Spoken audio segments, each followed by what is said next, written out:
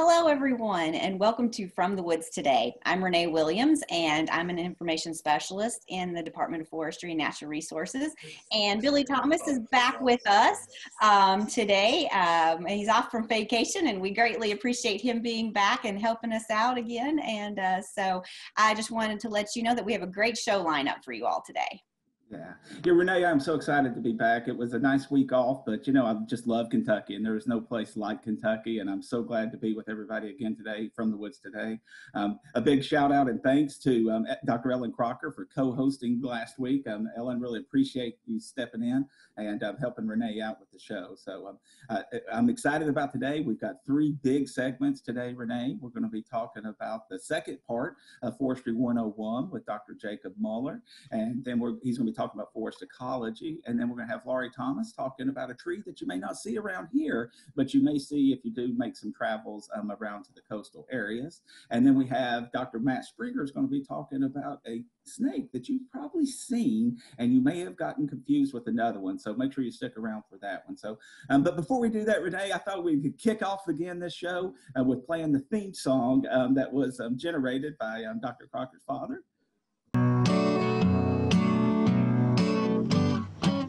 Put on your boots and walk into the forest where the squirrels are eating acorns and the chipmunks play. Under the shade of the tall and mighty oak where you can see what's going on from the woods today. From the woods today.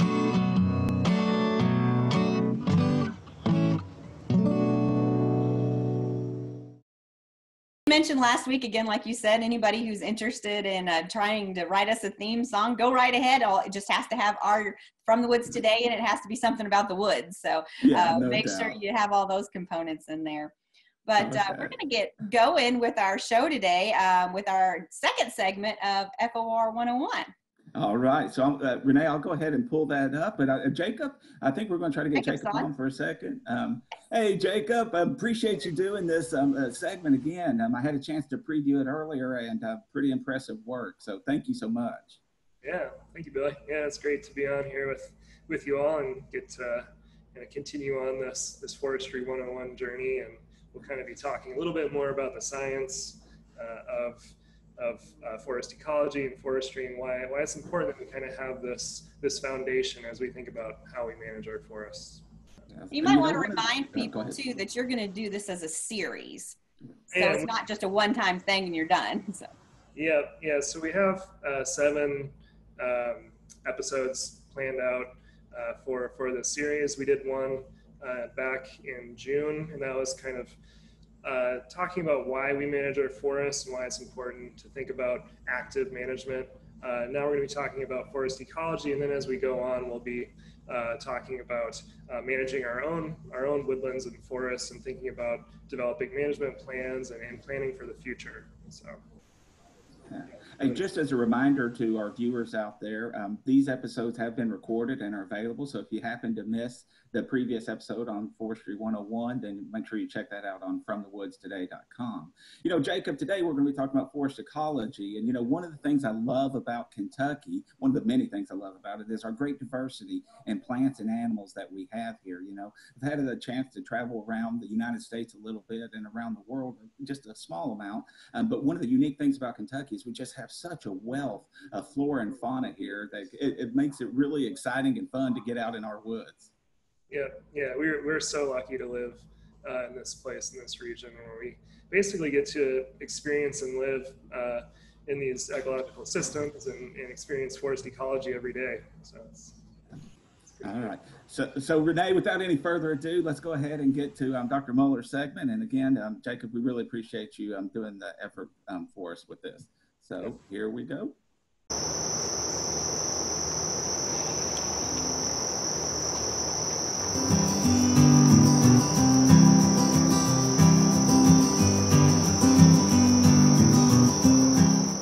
Hi, welcome back to Forestry 101. Today we're going to be talking about forest ecology and why understanding the ecological processes and functions of the forest is so important. And so forest ecology is the scientific study of interrelated patterns and processes of flora and fauna and the ecosystems within the forest. And so why is this important to forestry and to forest management? Well, because knowing and understanding these processes allows us to influence the structure of the forest and the interactions to favor particular species or particular process. And so all trees need certain requirements to grow, and the ecology of the forest really dictates which tree will grow, which tree will survive, thrive, or die, and which species will grow in a certain area and which species might not grow in a certain area. So as species interact and compete for resources, those resources being sunlight, water, and nutrients, one species will typically be favored while another species will typically be disfavored. So that means this one particular species will outcompete another species for limited resources. And so when species compete, we call that interspecific competition. When individuals of the same species compete with one another for limited resources, we call that intraspecific competition. So as managers, we have some influence over the trajectory of the forest. And so by controlling stand structure, species compositions, and the timing that we intervene with the forest, we can really we're able to achieve our management objectives and really work within the confines of this ecological system to help us meet our management objectives. And so there are a few dominant factors that really play a major role in whether a tree will grow, thrive, or die. And these factors include the life history, attributes and strategies of a tree, the landscape history, the light environment that the tree in the forest is growing under, soil and site characteristics, as well as pest, pathogen, and other episodic events or large episodic events that have a major effect on the ecosystem.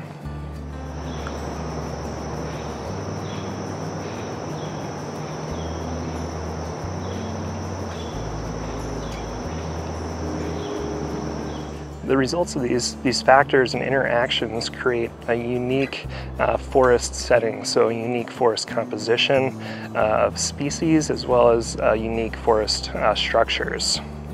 And so the life attributes and strategies of a tree really come down to how a tree is adapted to grow and reproduce in a certain forest setting. And so that happens over time as a species adapts and evolves with the forest system to thrive and to reproduce and continually regenerate the forest of that particular species.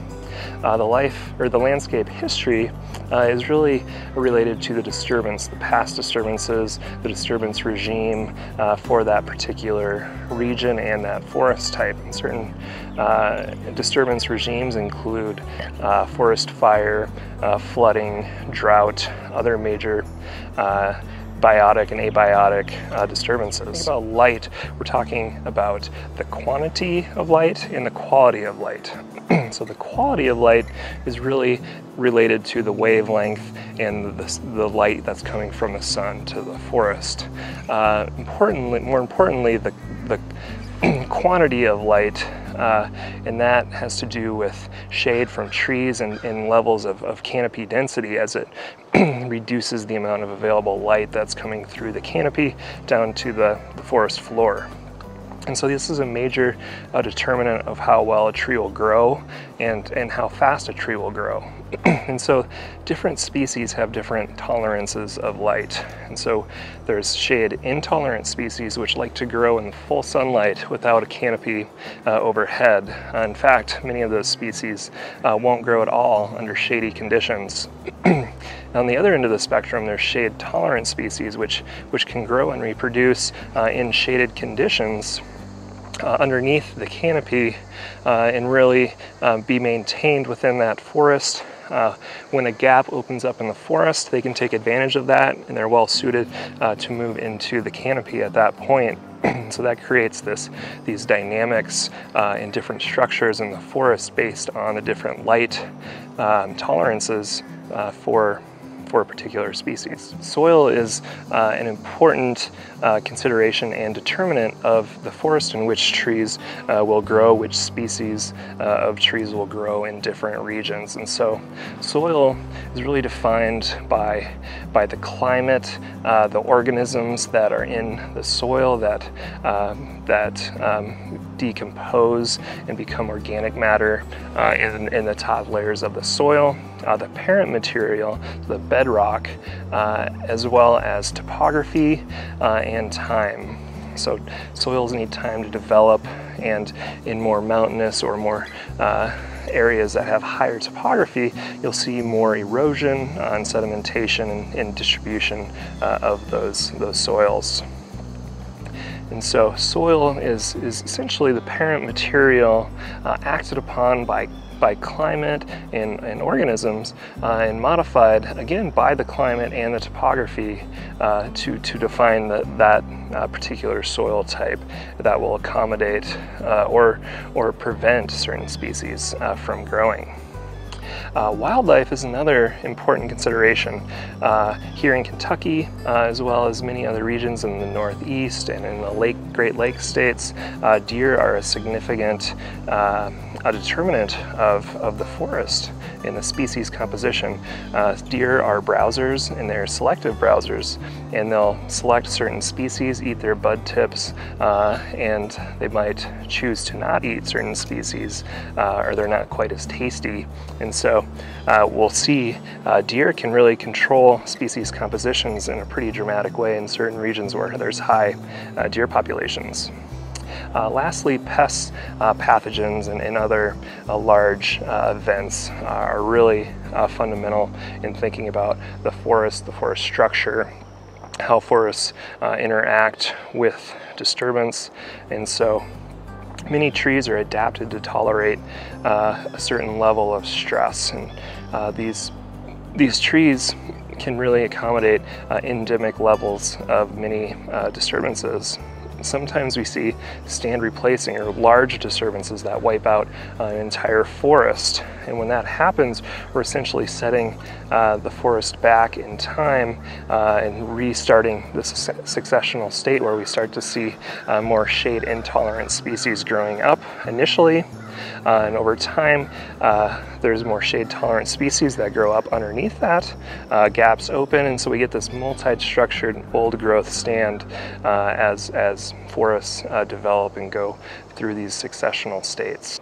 So tying it all together, we manage forest as foresters and silviculturists to control the structure, so the size, the number of trees, the age of the trees.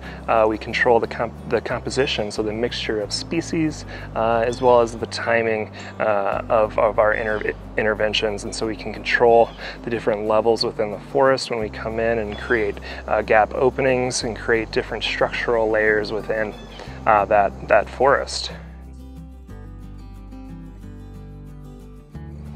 So thinking about forest ecology and these natural forest processes, forest succession and disturbance really go hand in hand. To develop a forest, many times we as managers are removing trees to essentially capture what would naturally be lost or killed through competition with other trees. So we're freeing up space and resources for more desirable trees and more desirable species. So there's a lot to consider when talking about forest ecology, and this was just a brief introduction, but this will help set us up as we continue thinking about how we manage forests as we go through the next few parts of this series.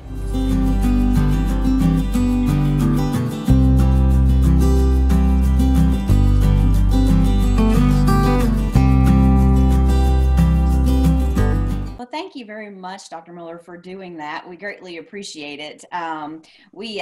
Anybody who has a question, I want to remind them to type it in the chat pod, and he can see that and start answering those questions. So it looks like, I know some people say, well, maybe I just won't do anything to my forest. Is that the route to go?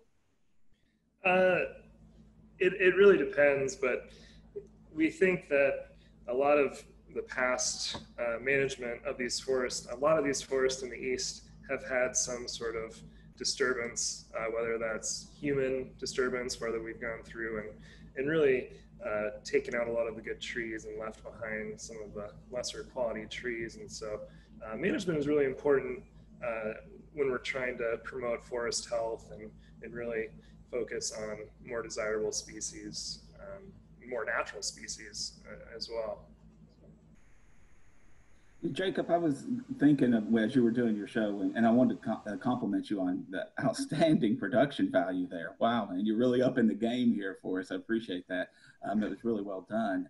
But, you know, forest ecology was, in my mind, one of the most important classes I took in college as becoming a forester, just to understand the interactions of, you know, the trees and the animals and the soils and all of that. And I thought you did a really good job kind of laying that out. But I think as Renee was thinking about, you know, if we don't manage our forests today, certainly here in Kentucky, there's some threats that are facing them that may prohibit you from getting what you want out of your forest, whether it be invasive species or uncontrolled wildfire or other things like that. So, you know, like you said, I guess it really depends on what you're trying to accomplish, but I would encourage folks in Kentucky at least to understand what's going on in their forests, even if they don't want to actively manage it, and make sure that they assess it as far as any threats that are happening to it now. So. Right. Yep. Any questions for Jacob? Jacob, so what are we going to be talking about on your next segment, Forestry 101? So the next one, we're going to be talking how to talk to a forester, essentially, as a landowner. And so hopefully that'll help if you're uncomfortable and you don't really know where to start, but you have some woodland that you'd like to think about managing. The next episode will kind of get you on your way to thinking about management and some questions to maybe ask a forester, and even some lingo or language that you might want to use that could help kind of convey your ideas into an actual clear message. One of our regular viewers, Hannah, had noticed that, you know, some of her ash trees, you know, had been dying, and then she's starting to see some regeneration come up under them of some different species. You know, I guess kind of part of that successional process that you were talking about there. Mm-hmm. Yeah, and it's hard to describe some of these complex ideas in 10 minutes, but it is so important when we're thinking about the stand dynamics and how trees can grow underneath canopies, and oftentimes we'll see these shade tolerant species that kind of hang around, or we call them advanced regen, that are hanging out in the understory, and then when there is an opening in the forest, whether that's natural or man-made, then those trees are in a position to move into the canopy. And so it's, yeah, real complex. It is, you know, and I would say certainly in central Kentucky, one of the things that a lot of our woodland owners are having to deal with today and recently is the emerald ash borer and its impact on ash trees. And what we've seen a lot of times, those trees die out, Renee, and then underneath them are all these invasive plants like bush honeysuckle and other things that just really explode in that. So, I mean, again, I would encourage, if you're a landowner, you need to kind of know what's going on in your woods, even if you're not planning to actively manage or harvest or anything, because things can, you know, happen on you that maybe that you don't want. Yeah. When you are talking about regen and different trees coming up after that, and I guess they're called tree seeds, how long can seeds last that's in the ground that you're seeing? Like she says, she's seeing stuff pop up that, you know, she hasn't been seeing before. So how long can they last in the ground? It really depends on the tree. Yeah, anywhere from, and it depends on the climate as well. But I would say here they can hang around for a while. Different animals will eat seeds and then redistribute those seeds in other areas, and Right. so you might see some things coming up that maybe you don't really have a tree around. You're wondering how that got there. So little critters are pretty good at moving things around as well. But that's kind of going back to what we were saying. That's kind of reiterates why it's so important to think about managing, because a lot of these invasive plants can hang around and grow in the understory and then really outcompete seedlings and desirable species when those gaps do open up. And so there's lots of silvicultural techniques. We'll get into some of those throughout this course, thinking about that. All right. Well, again, thank you very much. We greatly appreciate all that you contribute to the From the Woods today. Yeah, no doubt. And we'll look forward to the next segment too, Jacob. So thank you very much. All right, thank you. All right. All right, so moving on. I know, we're going to switch gears a little bit.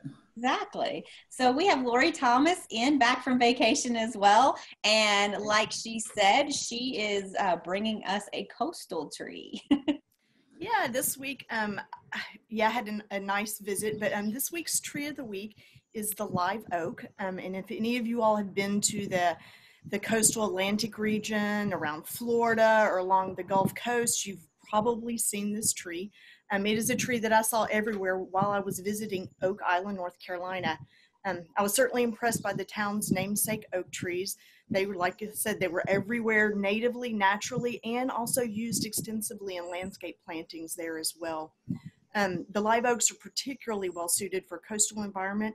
They have really dense wood and a short trunk and tend to have broad, low canopies. So that makes it suitable for that constant oceanic wind. And also they're tolerant of salt spray.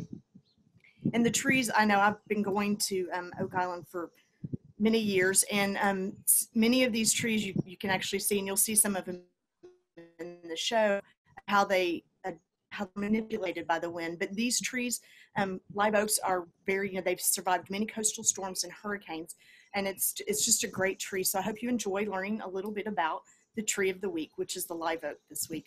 Great. All right, folks, just as a general reminder, if you have questions for Jacob or Laurie or Matt coming up in a little bit, please put them in the chat pod and we'll get to them. But Renee, I think I'll go ahead and get started with Laurie's video. Hi, I'm Laurie Thomas with the University of Kentucky Forestry and Natural Resources Extension, and I'm here with the tree of the week, the live oak. I do want to point out the live oak is not native to Kentucky, but it's found on the southern Atlantic coast and in the Gulf of Mexico. Live oak, Quercus virginiana, also called Virginia live oak and southern live oak, is an evergreen-like tree that comes in a variety of forms, from shrubby and dwarfed to large and spreading, depending upon the site. It's fast-growing on good sites, and it can live up to 200 to 300 years old. It's considered a medium-sized tree that can grow to massive proportions with crown spreads of up to 150 feet. In parts of its range, it's easily identified by the rounded clumps of ball moss or thick drapings of Spanish moss. Live oak grows on a variety of sites. It is typically found on sandy soils of low coastal areas because it's tolerant of salt spray and steady ocean wind. As you can see in this photo of a tree that's less than a block from the ocean, you can see how the wind has manipulated that canopy. However, it grows in dry sandy woods or moist rich woods as well. Live oak occurs on the lower coastal plain of the southeastern United States from southeastern Virginia to Florida, including the Florida Keys, and west to southeastern Texas. The leaves of live oak are alternately arranged on the twig and simple in form, meaning one blade, and you can see where we've got it circled how you can see that they're alternate. They are leathery and are nearly evergreen, but they actually replace their leaves over a short period of a few weeks in early spring. The leaves are 2 to 5 inches long and typically elliptical or oblong in shape. Sometimes the leaves have bristle tips, but usually not. Live oak is monoecious, which means one house. This means that a tree will have both male and female flowers. Male flowers are in drooping catkins, and you can see that in the photo, and the female flowers are small spikes. The flowers bloom in early spring, typically March through maybe May depending on the area, and the flowers are wind pollinated. The fruit is an acorn that grows in clusters of 3 to 5. The acorns are dark brown to nearly black, and the warty cap encloses about a third of the nut. The acorns mature in one growing season and drop in the fall.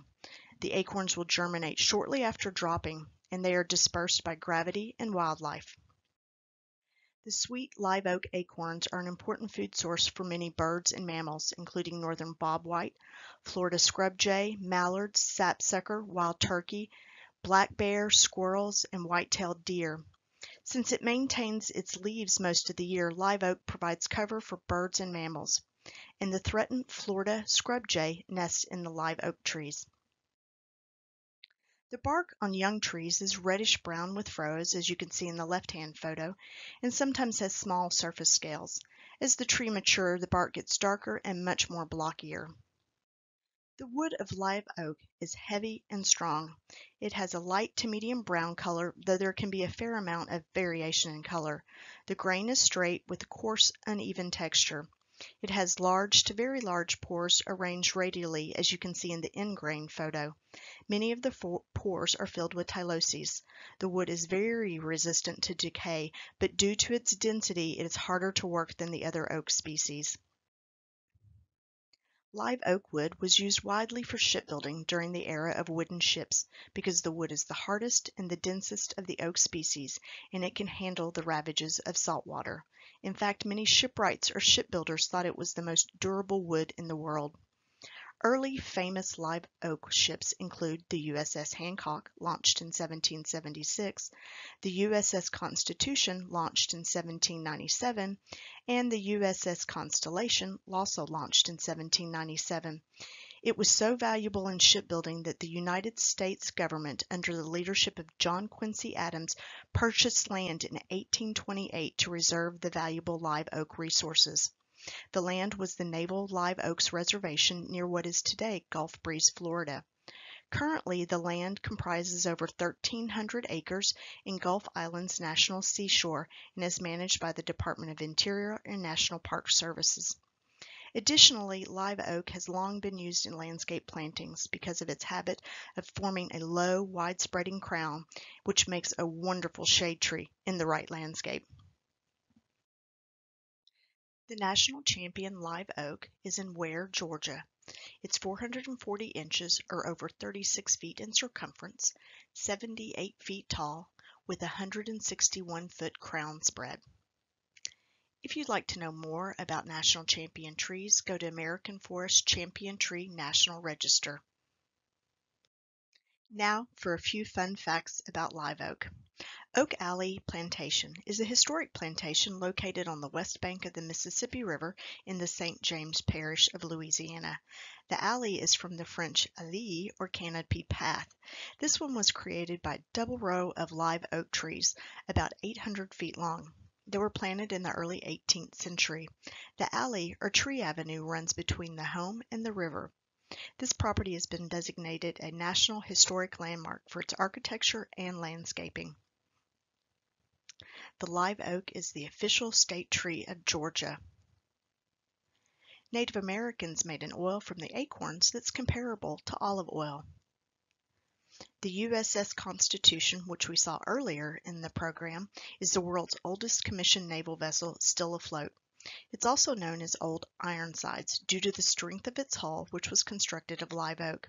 It was launched in 1797, retired in 1881, and is today a designated museum in the former Charlestown Naval Yard in Boston. The angel oak tree is one of the monument live oaks and a symbol of Charleston. It is located on Johns Island near Charleston, South Carolina. The tree is over 66 feet tall, 28 feet in circumference, and it produces shade that covers over 17,000 square feet. It is a must-see tree if you make it to the area. I hope you've enjoyed learning about the live oak, and if you get a chance to visit the southern Atlantic coast or the Gulf of Mexico, look for the legendary live oak. That was a great video about one of our coastal trees. We greatly appreciate Lori doing that. And if you have any questions for Lori, you can type them in the chat pod. Don't forget about that. But Lori, I wanted to ask you, can we plant that tree here? Well, it's hardy in zones 8 to 10. So that's where it's native. If you did plant it here, some plantings have been done in zone 7, which is our zone. It's going to be susceptible to any kind of frost or cold weather damage. It's not super cold hardy, but it's possible. I mean, you could plant it here. I mean, it's suggested if you wanted to plant something similar that you would go with more like a willow oak would be a good alternative, and something similar to that. So yeah, it is. It was great. I really enjoyed doing this one because I got to learn a lot of stuff. It wasn't a tree that, we briefly studied it in school, but to actually learn more about the live oak, it was really neat. And I've seen the angel oak. If you ever get a chance to see some of those big, massive oak trees along the southern Atlantic coast or around Florida, do it. It's just amazing. Those trees are, beautiful. Okay, so someone was wondering does it have much commercial value? From what I understand from my research, it's used for small products. It has a very short trunk. It's not a big, tall, clean lumber out of it. It doesn't have a tremendous amount of commercial value any longer, but for smaller items it would. And in part because we don't usually build wooden ships anymore. So, but we may have, like Eric Gracie or Darren Morris may want to chime in, having worked with the Kentucky Division of Forestry. They may have a feel about that, but from my research, it was listed as not having much commercial value today, except for as a landscape tree, which is a wonderful landscape tree in the right landscape. Yeah, someone said in Callaway County they've planted it from acorns and they're about 20 years old now. Excellent. So, and they've survived, so that's great. It's in a good area for them, maybe some protection. But yeah, that was one of the things in the zones. When we can have these prolonged periods of cold, it can be hard on the trees, can cause damage. I could see that, but we don't seem to have much of those anymore. So. I see somebody else has also seen that angel oak in South Carolina. It is spectacular. Laurie, I was going to ask, is the stature, or I guess the height of the tree, how closely is it tied to being close to the coast? Is that kind of what's beating it down, you think? Because I was thinking too about, if you're going to cut lumber out of this to build the ship, how did they have large enough boles to do that?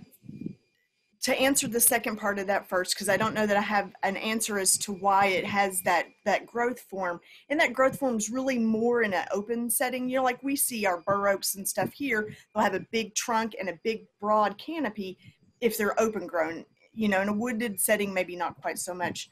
But how the oaks were used, the live oak was used in shipbuilding. You saw like in the angel oak, all those big, long, heavy branches on that tree, they would cut, and they tended to be curved. They would cut wood out of that, which kind of worked nicely for the hull of the ship. And then they pieced stuff together. Yeah. So, very interesting, really. Yeah, thank you so much. I know a lot of people have probably seen that tree over the years and kind of wondered what it was. So, yeah, now they know. Yeah. Someone asked too, was it taller and straighter when used for shipbuilding?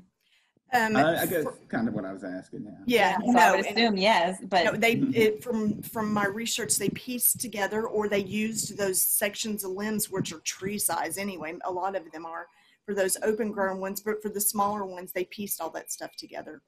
Some of those looked big enough to be a ship. Hey, that's pretty cool.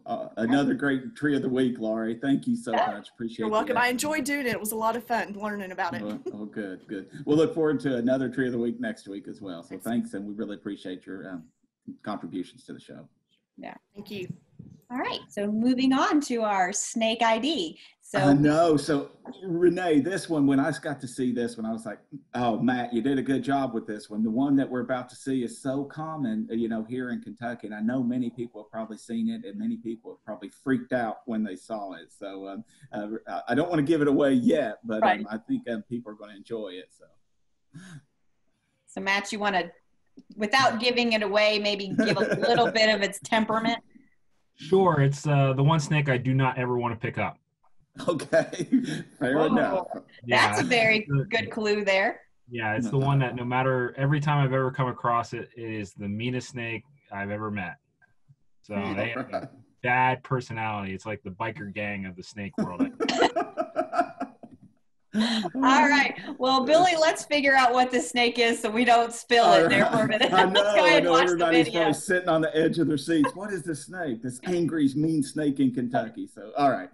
Without any further ado, I'm going to go ahead and get Matt's video with the snake ID of the week.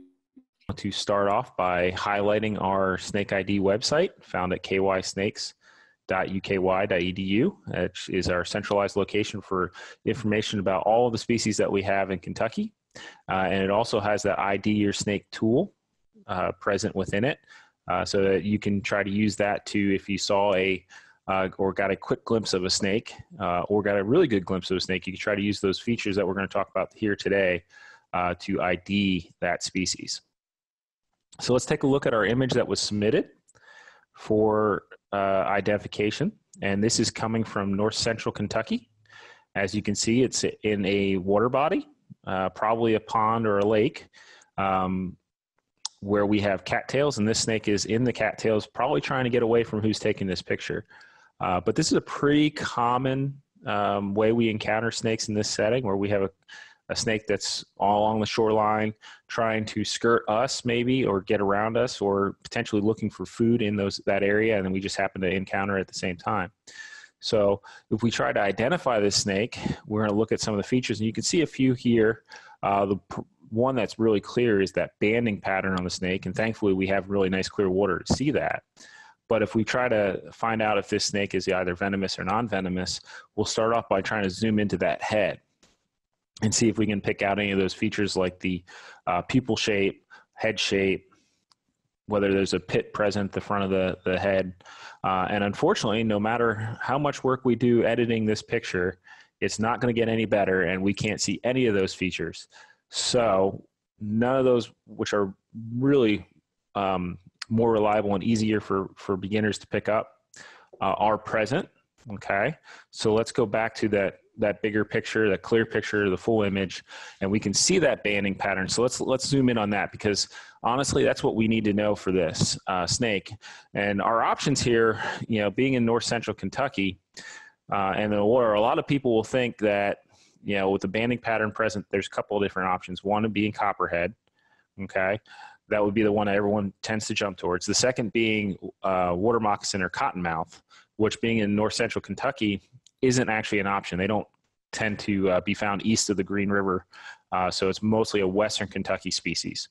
They do have a banding pattern that's variable, but they have a very, very triangular head. So knowing location, that kind of eliminates them as an option here. So if we zoom into that banding pattern, and if we're thinking copperhead, what we see here is that we have the dark and light banding that varies.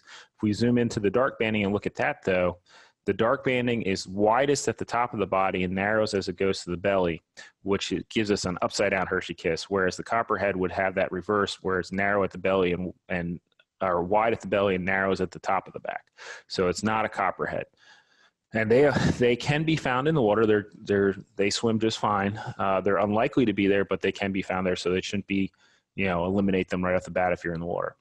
However, knowing that we have a banded snake in north central Kentucky, where there's limited other snakes that would be found in the water with bands, our answer, if we look at it, is actually one of the most common snakes in Kentucky, if in and around water bodies, and that is our common or northern water snake. These guys have a pretty strong banding pattern. They're really common, can be found at pretty high densities, especially if there's a lot of prey items, which are smaller fish, amphibians, and even rodents or birds that are near any source of water. They can travel a little bit further away from a water body.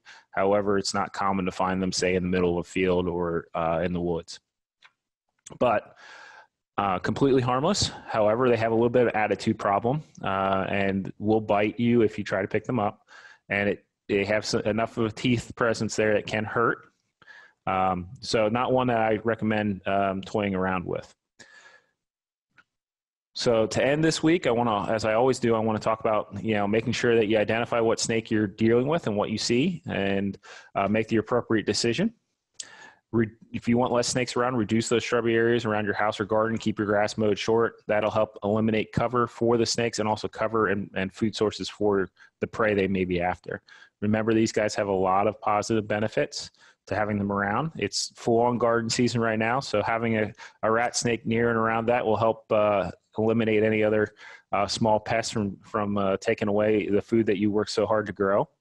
And as always, we have our snake website as a resource found at kysnakes.uky.edu, or you can absolutely use our extension group as a resource if you have any other questions. So don't hesitate to reach out.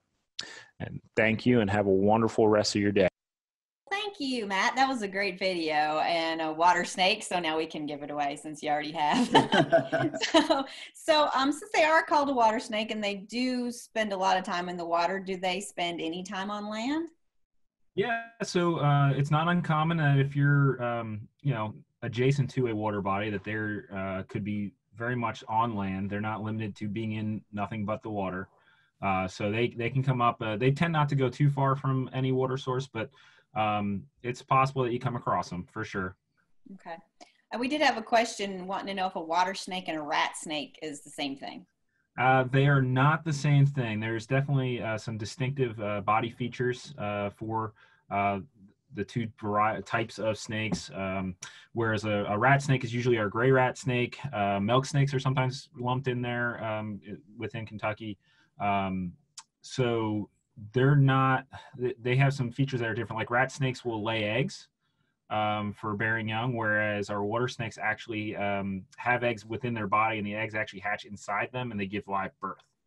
So which is kind of neat. Several other snakes have that. The venomous species have that as well. So they're a little different, but in terms of size, shape, and that's kind of the things people key in on. They look very similar. I can see why people might think that's a copperhead, just because you should just glance at it. You're like, oh, maybe I should stay away. Wide range of banding coloration, so they can be very light or very dark. That red pattern can come through on them sometimes, as in that picture on the website. Sometimes it can be rather dull. So it's so hard with snakes, and because there's so much variation in their color patterns.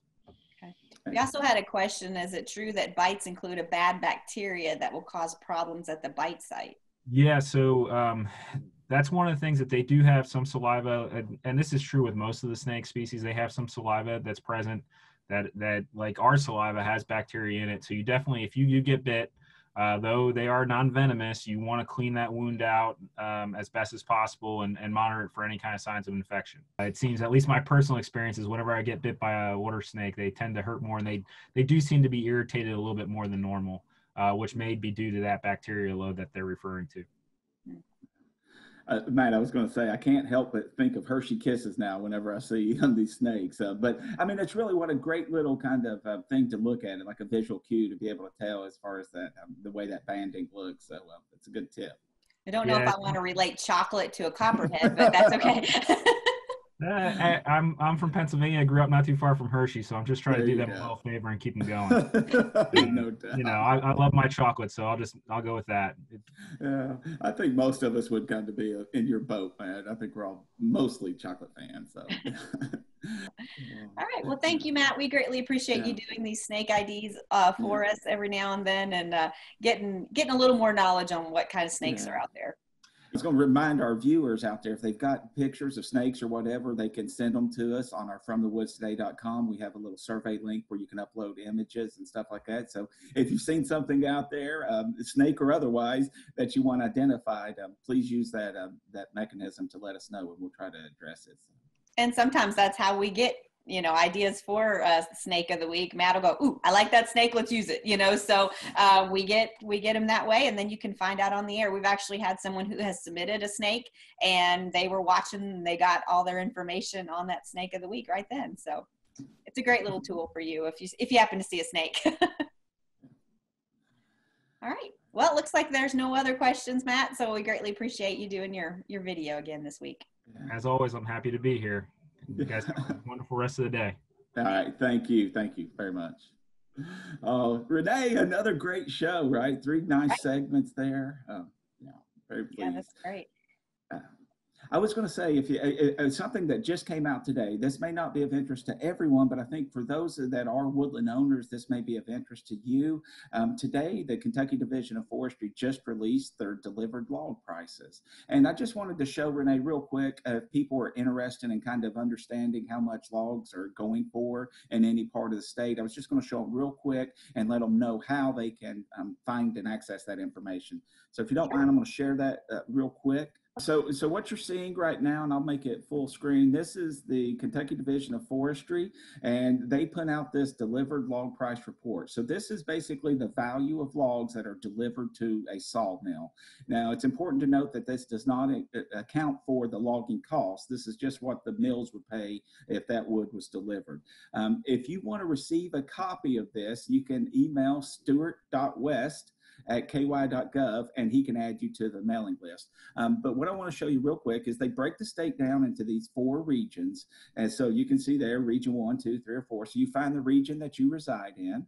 And then there's a little cue here of what these species codes mean for each of these. And then you can see for each of these regions. So like here at the top, we're looking at region 3, and it gives you kind of these species codes, and then you can go back to that other thing. So like, for example, there, red oak in region 3 at the high values are going for $450 per 1,000 board feet. So I just wanted to let folks know that this is a resource that's available to them. And again, you can stuart.west@ky.gov, and we can put that in the chat pod for you.